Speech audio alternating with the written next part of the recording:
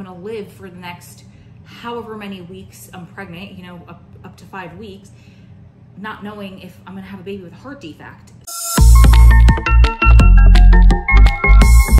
Good morning, loves. I am on my way to my high-risk appointment. I'm sorry, my phone is not situated right. I took the day off of work. Adam worked from home this morning. He's in the car in front of me. It's been kind of a crazy morning. I think we've both just kind of been distracting ourselves. I didn't think I was nervous until I just had to pee 3 times in a matter of 2 minutes. Not kidding you, full every time.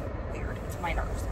But I did pack my hospital bag last night just in case. I was planning on making a video about it, but we'll go through it together later as long as I don't need it today. I was just not in the mood last night after everything going on with the baby's heartbeat and everything, and I'm sure he's fine, but until you have confirmation from all the tests, of course, it's nerve-wracking.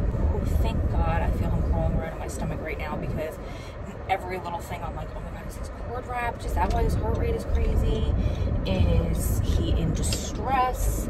Is it something I've done? You never know. And I was joking with Adam, like, welcome to the rest of our lives, being nervous about this kid. Makes you realize just how much a mommy and a baby bond, and daddy, because he was a wreck yesterday too. He's nervous today too. Like, we keep towels in Adam's trunk for when we work out, and the leather seats, you know, we'll sit on them after we work out, and we wash them. So we had them on the back of the couch this morning by the front door so we could take them and put them in the trunk. And I said to him, do you want to put these in the trunk? And he was like, no, I'll get them later. So we leave, and he pulls out, and then he goes back, and he like runs back into the house. He was like, oh, hold on. He runs back into the house, and he comes out with the towels. That is 100% me when I'm nervous. I just do like random shit like that. And I'm like, my poor baby is just, both my babies, all 3 of us. Anyway, so I don't know how much footage I'll be able to get from high risk. I did fill out my paperwork. The funniest part of this paperwork said, it's like, you know, your name, your age, your referral doctor, and then like medical background, like, are you a smoker, are you a drinker, this and that. And then it said, are you sexually active? Yes. And then this is all automatically filled out. I didn't do this. Form of birth control, and it said pregnant. I thought that was the funniest thing I've ever seen. I don't know why. I mean, I guess that is a form of birth control, but too little too late? I don't know. It was funny. So anyway, within that paperwork, I think it was like 14 different documents, 100 and something things to fill out, which is fine. It took like 20 minutes. But it said that I am getting an ultrasound today. I hope they will let us video it, but at the very least I'll get pictures, because I had to fill out a release if I want the pictures emailed or texted or both, which is awesome. Anyway, I will be back. I'm babbling out of nerves. I love you guys.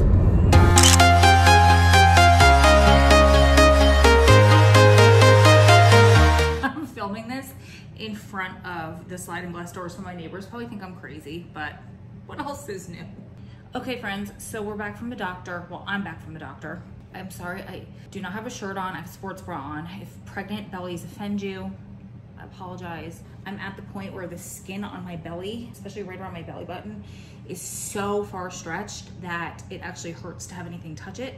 So when I'm home by myself, I usually just wear a sports bra, and I try to let that skin air out, because it hurts to have, like, even this blanket, I'm trying to cover myself a little bit because some people think pregnant bellies are gross. So I'm trying to be respectful and cover it, but I'm also trying to not be in pain. Third trimester. Anyway, it's been a couple of hours since we went to the doctor. I had a whole bunch of errands to run. Adam had to boogie out of there and get back to work because he had to do some trainings with a live training class today. I didn't realize, honestly, how nervous I was. I guess I kind of did, because I woke up at 3 o'clock in the morning and I couldn't go back to sleep for probably an hour because I was just nervous thinking about what could be wrong with my baby and his heart. At one point, Adam felt me kind of stirring, and he woke up and he's like, what's wrong? And I was like, I just want to make sure baby's okay. And he just rubbed my back and helped me fall back asleep. And then he got up around 6. He got me up to text my boss to tell her I wasn't coming in today. And then I went back to sleep till about 8:30, which is good, because you guys already know, if you've been with me for a while, when I don't sleep, I am an emotional disaster. So we did not want that to happen. At least I did not want that to happen when, God forbid, something very emotional about my baby, we could find out, you know, on this EKG. We headed out to the doctor, showed you guys that, and then what's interesting is I whispered to Adam, I was like, isn't that crazy? They yell at you, like, you cannot be a minute late or we're gonna charge you and cancel your appointment. And I was so nervous driving there because I'm like, I need this appointment. Otherwise they're booked 3 weeks out. I'm in my 35th week, so I might not even get there before baby is born, and I'm gonna live for the next however many weeks I'm pregnant, you know, up to 5 weeks, not knowing if I'm gonna have a baby with a heart defect. God forbid, like a stillborn, I don't want to go down that road. So they leave us in there for half an hour, and I'm like, you can't be late, but they don't have to be on time. That's so jacked up. My time isn't as important, but whatever. I really liked the high hair facility, and I also said to Adam, I was like, I wish we switched to high risk sooner because I like this place, and I ate those words later. I'm glad we didn't. I'll tell you about that in a second. But we sat there for a while, and then they took us back. They took my height, and I always say my height and my weight. They never take my height. She did actually ask me for my height, but she took my weight and my blood pressure. Tell me how I gained 3 pounds since yesterday. I have no idea. Obviously it's not fat. It's probably what I ate for dinner or breakfast, or the fact that I was trying to chug water on the way to the appointment, because as I was filling out my consent forms, they said there was an ultrasound today. It was 2D, it was not 3D. Actually, the ultrasound equipment at my doctor's office that's not high risk is much higher tech. Doesn't matter. We got what we needed out of the appointment. The girl who took my blood pressure and my weight was like, you two are so adorable, because Adam held my hand the whole time they were taking my blood pressure. And she's like, oh my God, she's like, usually dads come in here, they're not paying attention, they're on the phone, they could care less. You guys are the cutest. And I was like, thank you. She was so sweet. She took Adam back to the room. I gave him my purse. I ran into the bathroom literally the 4th time I was there. I was so nervous, and it was coming out like that. I just didn't realize I was nervous until honestly the drive there. Of course, last night with it in my head, but I woke up this morning and I felt like I was okay. We just need to confirm everything's fine, but I guess in the back of my mind, you know, welcome to the first day of the rest of my life, worrying about this little baby and his health, and that's a good thing. Unfortunately, they told me what this cost out of network, and I have not reached my deductible yet, so this cost me a very large chunk of change, but I mean, I'd rather be paying for something like this and making sure the baby's heart's okay than like outfits for him, you know? The tech was adorable. She came in, she was very explanatory with everything. She could not find the baby's arrhythmia. She said everything was fine with the heart rate, everything was getting blood flow, all the chambers of the heart. It was very cool how she showed us. Adam filmed the whole entire ultrasound. You can't really see much of anything. I don't want to bore you guys with the whole entire ultrasound, because you saw more and more detail in the anatomy scan and then the growth scan that I posted over the past few weeks. You can't really see much here because baby is smushed in there now. He's big. By the way, I will tell you his weight at the end of this video and how much he's gained in 2 weeks. Mom is in trouble if he gains this much until he's born. And I don't eat any sugar. It's not like I'm eating a tremendous amount. Actually, I don't have too much of an appetite because he's smushing everything. But I think the difference is my activity level has slowed down tremendously compared to what it was. I'm still moving, I'm still working out, just not as much as I was before. That obviously takes a toll when you're doing 4 hours of CrossFit every week versus 1 maybe. That's fine. She showed us everything from head to toe the baby. He was like this today. He did not want to move his arm. He did not want to show us his face. We got as many pictures as we possibly could. There's one where you could see some of his little face. For some reason today, he looks like my dad again. Remember 4D, he looked like my dad. Last time at the growth scan, he was Adam's twin. This time, I'm calling him Roberto, because my dad's name's Alberto. It is my dad's features on Adam's. You know how Adam has that like really pretty jawline with like those sharp jowls, like, you know, like that masculine jawline? It looks like baby got that, but my features. Although there's a picture where he's got like this cute little nose, like Adam's nose, so he'll look like himself, and we'll see what that is when he comes out. But I'm dying. I'm always dying to see his little face, which I will see in real life very soon. Can't wait. So then she said, did you hear the arrhythmia yesterday? And I said, I didn't know what I was listening for, but I did. The doctor said she heard it on the Doppler and also on the non-stress test. But I didn't know what I was listening for. I did see the heart rate jumping up and down. So she said, okay, she said, do you drink coffee? And I was like, I drink the 1 cup that I'm allowed a day. She said, did your doctor tell you to stop? And I said, no, she told me to continue doing everything I'm doing. And I could drink 12 ounces of coffee if I want to. That's all I drink in the morning. I know for a fact it's 12 ounces because I have a Keurig and I press the 12-ounce button. That's it. And then she said, do you use cocoa butter on your belly? I'm like, I do sometimes. And then I was like, oh my gosh, can that give the baby caffeine? And she said, it can. So she's like, the doctor's gonna come in and read all your scans. Everything looks decent to me. I can't find anything wrong with his heart. His heartbeat is fine. I don't hear any like dysrhythmia, arrhythmia, which is basically the same thing. But the doctor will come speak to you. She might tell you have to give up coffee and cocoa butter. And I'm like, I would give up food and water and air at this point if it meant my baby's heart was okay. I didn't say that to her, but that's what I'm thinking. And we were just kind of hanging out in there for maybe 15 minutes until the doctor came. We got ourselves in a little bit of trouble because we both had our masks pulled down a little bit. It's really hard for me to breathe in a mask anyway because of my asthma, but especially pregnant. You hear me just trying to speak. I'm gasping for air, I'm out of breath. It's just a pregnancy thing until baby drops. That'll happen. It is what it is. Like, it doesn't bother me anymore. You get used to it. So the doctor finally comes in. She jumps back and she's like, can you please both put on your masks all the way? And we were like, oh, of course. Like, I was already pulling it up when she came in. And she was extremely smart and extremely knowledgeable, but I did not get a good vibe off of her. Adam said the same thing. It had nothing to do with the masks, by the way. She was one of those doctors that is so book smart, incredibly book smart. And I loved that she explained everything to us because you guys know I'm an anatomy and physiology nerd and I love this stuff. But she was so smart that she came across cold. I wouldn't want somebody like that delivering my baby because I get anxious and I feel like I'm doing something wrong or they're mad at me or something like that. I didn't vibe with her. Adam didn't vibe with her. She kind of reminded me a little bit of Aunt Lydia from The Handmaid's Tale. Nice enough, but also like very cold. But anyway, I don't care. She did her job.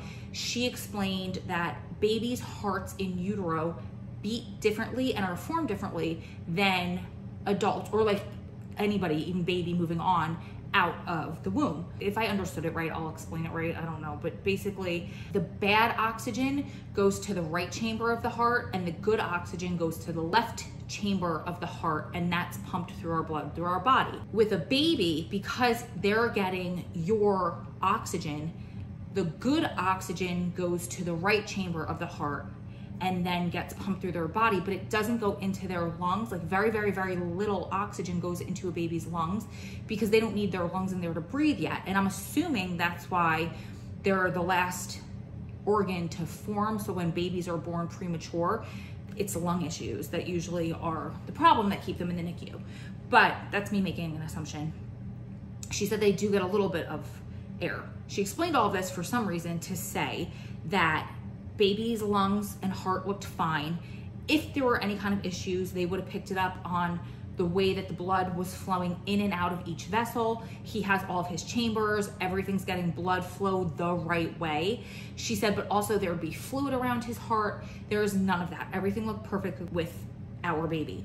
She said, you do not have to give up coffee. You don't have to give up cocoa butter unless you want to. That's a personal choice at this point. If any of the caffeine, the little amount of caffeine that I'm having right now could potentially be affecting his heartbeat, she said that'll even itself out immediately after birth. She said, even if you continue to drink coffee while you're breastfeeding, it gets so diluted in there, the caffeine's not gonna bother baby. In that minimal amount, you're fine. And then she even like brushed over the cocoa butter and was like, man, I don't really use that much cocoa butter anymore. I've been using more coconut oil on my belly. And then every once in a while I'll do, no, that's a lie. I do a lot of Palmer's stretch mark cream, which I'm sure has cocoa butter in there. So I take that back, but I even said it to one of my friends and she was like, yeah, of course, because your skin is your largest organ. And I didn't even think about that. The text like, I hear you calling it a boy, you know the gender. And I was like, yeah. She's like, still a boy. And then when she sent us the pictures, I died, you guys. I laughed so hard. The picture of him being a boy said pee-pee on it. In every other scan I've gotten, it says I'm a boy, and it points to his little boy part. This said pee-pee. I died. It made my whole entire day. I sent that to like everybody I know, and everybody was laughing so hard. Baby is fine, thank God. We had the scare of a lifetime. He's good, I'm good. I go back to see my OBGYN next week. I'm grateful I did not switch to this doctor because I just didn't vibe well with her. I think she had like a cold demeanor to her, not purposely, just because she's so smart and so book smart that it just, the bedside manner wasn't quite there. And that's okay. Every doctor in the practice that I go to does have good bedside manner, and I'm comfortable with them. All different personalities, but good bedside manner nonetheless. I go back to this high-risk doctor one more time unless my OBGYN wants me to go back. And I'm going to ask my OBGYN not to let me go back because I don't vibe with them, but also because they have the same equipment at both places. She just wanted to know if they were gonna continue to monitor me on the non-stress test, whatever it's called, where they monitor my contractions and the baby's heart rate for an extended amount of time, for like 20 minutes to make sure that everything's okay. She wants to make sure they're gonna do that weekly. So she wants me to come to her office, high risk, do that one more time next week after my appointment with my OB. So my OB appointment is on Tuesday because I'm at weekly appointments now. And then my high risk appointment is on Thursday, and hopefully I don't have to go to high risk anymore after that. She said my doctor might want me to go there just to be monitored more closely weekly. But again, if they have the same equipment and I feel more comfortable with my OB, I'm gonna ask my OB if it's fine if I just stay there, because why go someplace you don't feel very comfortable? Adam's not allowed to come back with me next time, and that's that. So I was so grateful he was there with me today because I was just so nervous. And I knew if he wasn't there that he would be so nervous. So we're good. I've been hanging out, just did the laundry, watered the plants, you know, all the usual stuff. Edited a video, and now we're going to relax until Adam comes home. He's working late tonight. Whew, it was a nerve. Oh, so I packed the hospital bag just in case. I didn't need it, but I was planning to film packing the hospital bag with you guys. That's okay. As long as there's time between now and when baby is born and I need the bag, we will do a what's in my hospital bag, and I'll just show you what's in there for now. But what's really cool is I lent that bag to one of my girlfriends, and I also lent her the Costco card that I had that was extra on my account, which was in my mom's name. And we actually since then changed it because I told them what happened with my mom and Adam. I put Adam on the account instead. And I told her, I'm like, you could keep the card or throw it away. It's not valid anymore. And I didn't realize that she had put it in that bag. So this morning, when I'm all nervous, I opened up the side zipper to put something else in that hospital bag, and out fell the card with my mom's name. So I was like, oh, she's telling me she's here and she's watching over me and baby, which was good. Okay, I have definitely rambled long enough. I love you guys so much.